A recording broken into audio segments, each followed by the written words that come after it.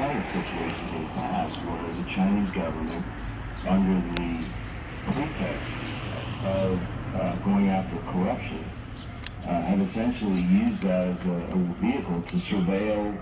We've had situations where they've planted bugs inside Americans' cars, for example. And one of the things that we're seeing more and more is them hiring private investigators here in the U.S. to essentially be their agents, if you will, to conduct some of this work. So this is something we're trying to call out, and it's important that Chinese Americans and Chinese dissidents who are here know to call the FBI to report when they think they may have been targeted.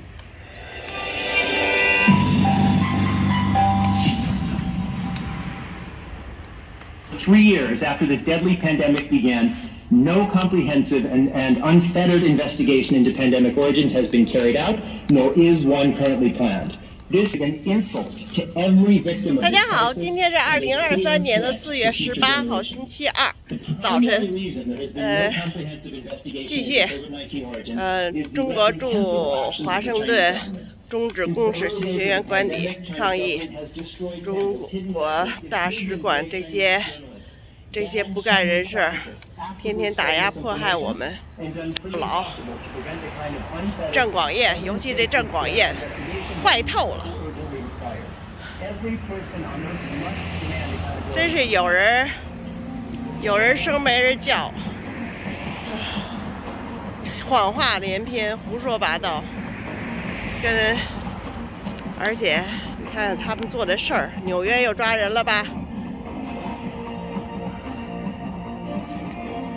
干坏事儿总是要被发现、被抓的。你们陷害我们，美国政府、美国警察、美国法院也都知道，你们是陷害我们。Some